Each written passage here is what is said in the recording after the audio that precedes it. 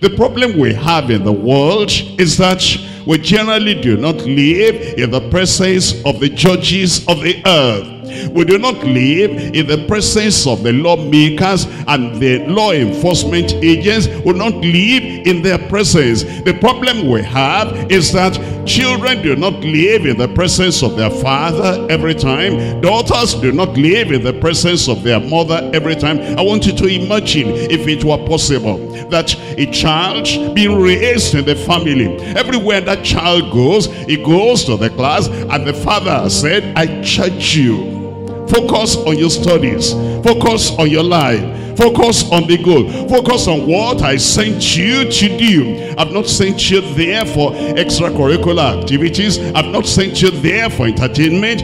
This is what I want to do. Imagine if it were possible that that father will spend full time going with the child everywhere. In a taxi, the father is there with him. In the bus, the father is there with him. In the class, the father is there with him. When temptations come, the father is there with him. Anything that happens, the father is always there, and the father is always looking at him face to face, eyeball to eyeball. Remember whose child you are. Remember, I'm watching you. Remember, I'm seeing everything you're doing. And remember, my favor and my mercy is going to continue on the basis of your faithfulness to what you're doing here.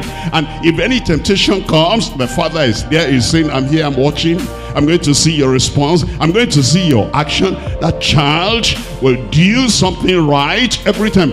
Look at what we're saying, that our own Heavenly Father is there every time. He listens to every conversation. He looks at every action. He looks at our thoughts. He looks at our motive. He sees everything, and we live in the presence of the final judge every time. Our problem is we're not conscious of that. Our problem is we don't understand.